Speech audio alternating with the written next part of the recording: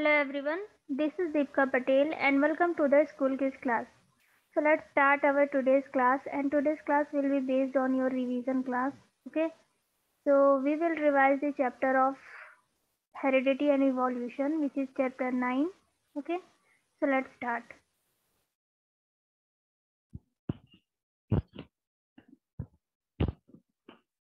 Okay, so what is all about the chapter 9? It is the Heredity and Evolution, and in your term 2 examination the evolution topic is not there. Okay, only the heredity topic is described in your syllabus. Okay, so let's start. So what is heredity? So heredity, we have three terms: heredity, variation, and evolution. Okay, so what is all these terms? So we know that our body is made up of a cell. Okay, and in the cell there is nucleus, and in the nucleus there is chromosome, which is the thread like structure. Okay, and in the chromosome we have DNA, and DNA we have gene. So from generation to generation, this DNA, which contains the information of inheritance, information of, just a second.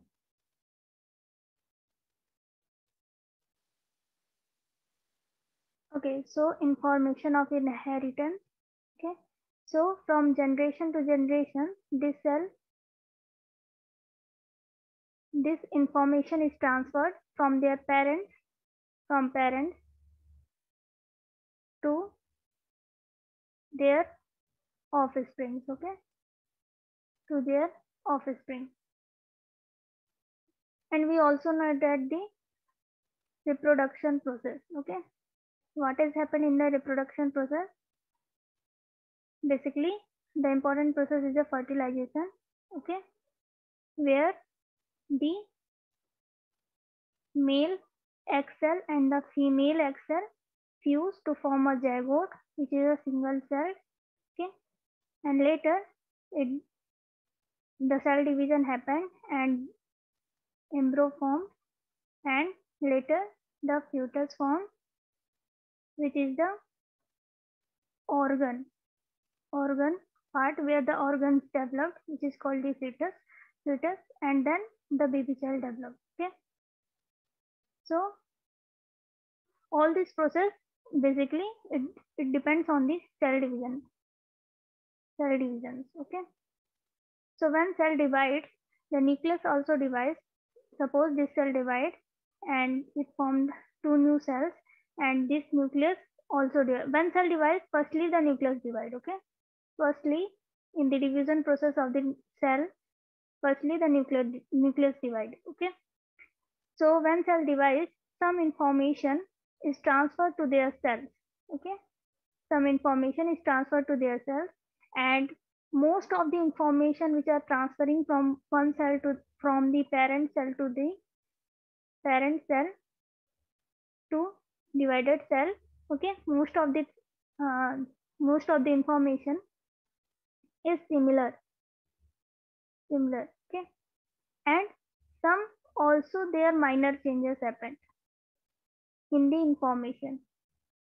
Minor changes happen in the information. Okay, so when the similar information is transferred from the parent cell to the divided cell to the reproduced cell. Okay, these similar information which are transferring from the parent cell is called the heredity. Okay, heredity. And these minor changes which are transferring from the parent cell is called the variation.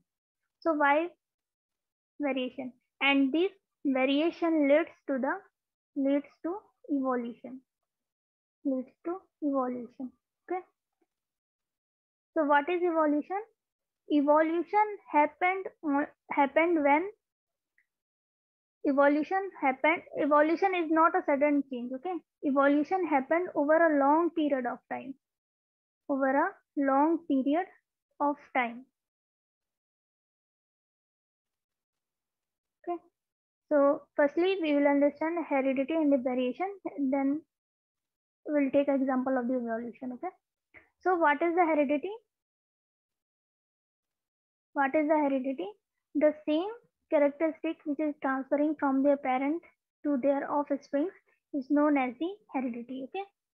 And what are the variation? The minor changes in the information which are transferring from the parent cell to the divided cell is known as the variation. Okay. So why variation is important? Why variation is important? Important because it,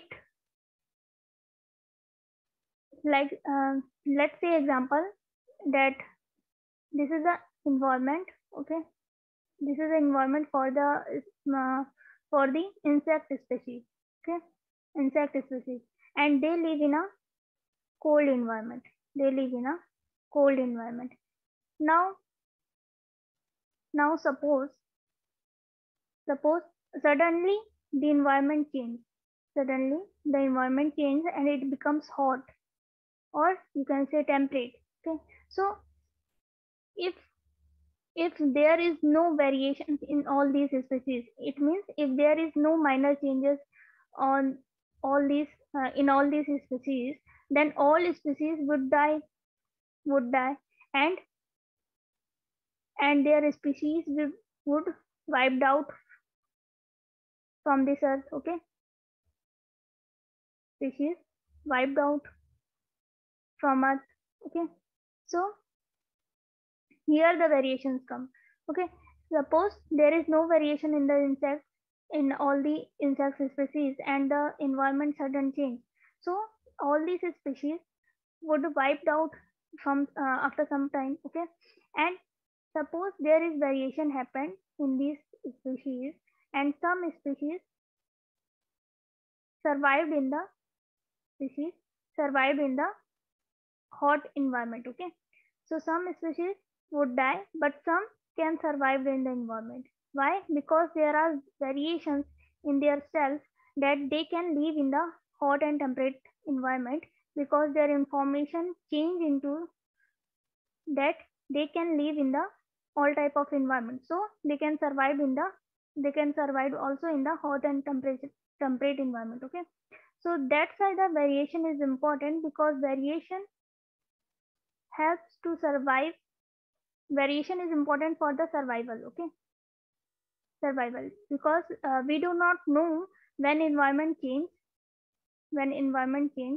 Okay, so variation is important for our species, for their survival, because we do not know when the environment can change. Okay, so let's suppose that this is the species. Okay, this is the insect and this is the species of this insect. Okay, this is the species of this insect. Now suppose the variation happened from their generation to generation, and after some time, a individual came from from this particular species, and there is no similar traits or characteristics from their parent species. So it can be called a completely new species. Okay, completely new species. And why is this happening? Because of the variations. And over a long period of time, let's suppose a thousand of years later, a new species, a species came which do not have the similar information from their parent species. Okay, so what can we call this individual? We can call that it is a completely new species. So it is led to the evolution. Evolution. Okay? So this is called the evolution. So I hope this is clear. What is heredity and the variation and the evolution? Okay. Now, what are the similar and identical words? Similar and identical. So it means that you are similar to your parents, but you cannot exactly look like to your parents. Okay. This means that is you cannot exact identical to your parents, but you are similar to your parents, means the body designs. Okay, they are not identical to your parents. Now comes how these traits, which is a characteristic or trait, can be transferred. How these traits transferred, okay, from parents to their offspring. See, in our cell we have nucleus, and in the nucleus we have chromosome, and the chromosome we have DNA, and in the DNA is we have gene. So gene is the main part, and gene is responsible for inheritance, and it is also responsible for transferring traits from parents to from parents to their offspring. Okay, to their offspring. Now see, gene always works in a pair. Offspring, gene always works in a pair, works in a pair. Okay, and gene also called the unit of heredity. Unit of heredity. It works in a pair, and it is also called the unit of heredity. So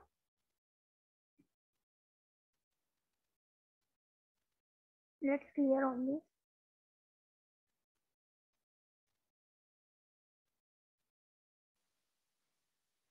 So now we know that for the different function of our body, there are different type of genes. Okay, for different function, different genes. Okay, different genes. Let's suppose your eye color, height, hair, face structure. Okay, so for the eye color there will be a different gene. For the height there will be a different gene. For the hair, like it will be curly or straight.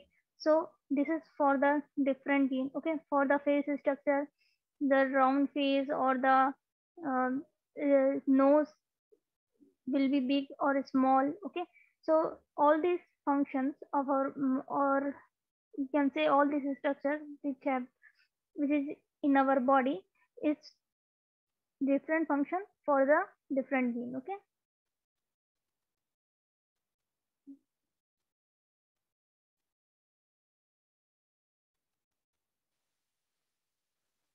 so for the different function we have different genes. Okay, so let's say for the height there will be tall and there will be short genes. Okay, so, because genes works in a pair, so T and T. Okay, so there can be tall and tall. Okay, and there can be short and tall. There can be tall and short, or there can be short and short. Okay, so for the tall and tall there will be, the result will be tall, and also the tall, here also tall, and here the short. Okay, so why it is happening? Because this T, the tall will be dominant gene. Okay, what is the dominant gene? It means it it it dominates the other genes. Okay, and what is the recessive gene? It means it will be work with their identicals. Okay, recessive gene. Okay, so here you can see the recessive gene will work with their identical, which is the short T itself. Okay, so the answer will be short, or you can say the phenotype will be short. Okay, and these patterns is the genotype. Okay, and what is the purebred? Purebred means either T or T, or either T or T. Okay, this is called the purebred. Now let's see the Mendel's experiment. So Mendel experimented in the pea. Why? Because there they can easily grow. Okay, and they have the pea plant have the many variations like the tall, short. Okay, tall and short. Their flowers will be violet or white. The seed will be round or wrinkled, or the seed will be green or yellow. So these all the variations found in the pea plant. So Mendel experiment in the experimented in the pea plant. Okay, so what did he find? What did he find? Let's say let's see the first experiment. So he took a plant, he took a tall plant and the short plant, and he took a pure bred character. Okay, pure bred gene means double capital double T and the small double t. Okay, so the resultant will be tall plant only. Okay, either this tree comes or this tree comes, and the result will be the tall. Now what he will do, what he did, he took this tall plant and self, here the cross pollination happened, and here the self pollination happened. Okay, so the tall genes is the capital T and the small t, and this is also the capital T and the small t, and when it self pollinated, then the resultant will be either T or T, either T or T, or either T or T means the capital T and the small t, or either the small double small t. Okay, so the resultant will be tall and the short. Okay, so it gives the ratio 3:1. Now what he, so this is the monohybrid experiment. Okay, and he also did the dihybrid experiment. Dihybrid experiment means two traits are transferring. Okay, so he took a round and yellow seed, round and yellow seed, and wrinkled and green seed. Okay, and he crossed. So this is the F1 generation and this is the F2 generation. Okay, and in the F1 generation, he found when he crossed these two seeds, so he found that the round and yellow seeds both. So in the F2 generation, when he crossed two round and yellow seeds,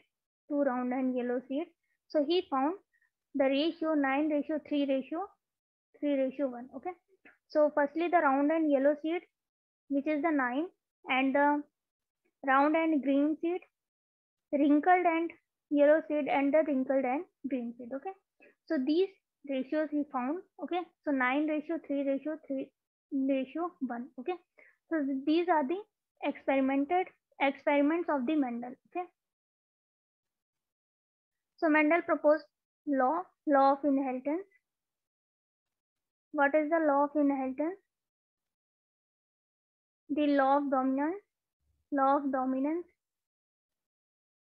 Okay, law of segregation, and the law of independent assortment. Okay, the law of independent assortment. Now the sex determination topic we have remained. Two topics we have remained: the sex determination and the acquired and the inherited character. So what is the acquired character? The acquired character is the lifetime experiences. Okay, it is obtained by you. Obtained by you means the information is not in the reproductive cell. And what is the inherited character?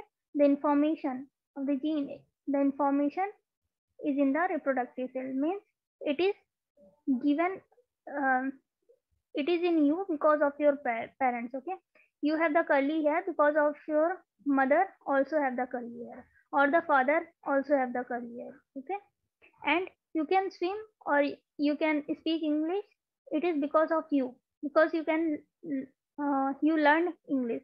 Okay, you learned how to swim. Okay, so these are the acquired and the inherited character. Now, what are the sex determination? So the mechanism of the sex determination is different in animals. In some animals like the crocodile, turtles, alligators. So their sex determination is depend on the environment, okay, on the temperature where the egg is fertilized, okay. And for the snails, the sex for the snail there is different mechanism for the sex determination, okay. Now for the human, the sex determination is different. Like in the human, we know that we have 23 pairs of chromosomes. It means we have 46 chromosomes, okay. So the last pair of the chromosome is known as the sex chromosome.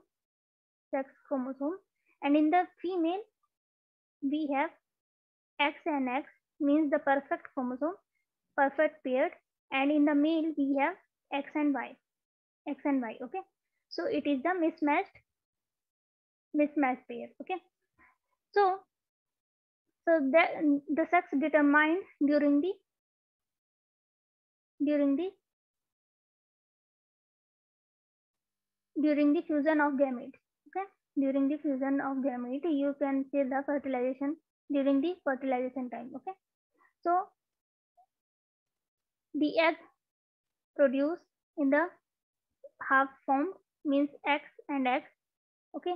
And from the male also, in the half X, in the half is from X and the half is from Y, okay. So it is depend on the male sperm that it will fuse. If it is fused with the X, if this ova, the female XL is fused with the X, then the female then the baby child will be female, okay. And the if this egg, this ova, okay, or you can say the female XL is fused with the Y, XY, so then the baby child will the male, okay. So the sex determining is by the sperm, okay. Or you can say the father is the,